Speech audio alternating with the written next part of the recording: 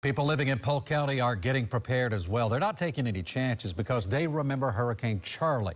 That storm took a detour and slammed the area. News Channel 8's Melissa Marino is joining us live from the county's Emergency Operations Center. And this is a storm everybody's taking seriously, but they know all too well in Polk County, don't they, Melissa?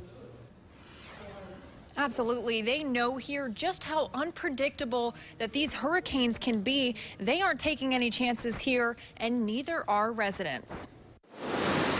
Packing heavy rain and strong winds, war zone. Charley quickly changed course and slammed into Polk County, ripping through Bartow, Fort Meade, and Lake Wales, catching everyone off guard. Coming across from the Gulf, and then it took that immediate northeast direction, and Mom said it was like a train on top of her house. For those who lived through the nightmare, it's impossible to forget. Ron Jakeway returned home to find destruction. I couldn't get home to Orlando International for like 3 days.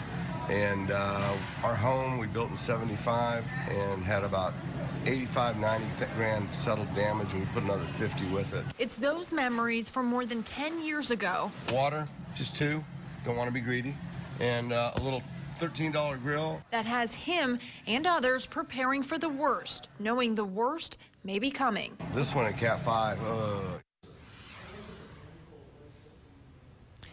Well, some of the staff here are in a meeting, but as you can see, the Emergency Operations Center, they are already activated to level 2. That means more staff on hand. They're working longer hours just to monitor this storm with a message tonight to be prepared for the worst.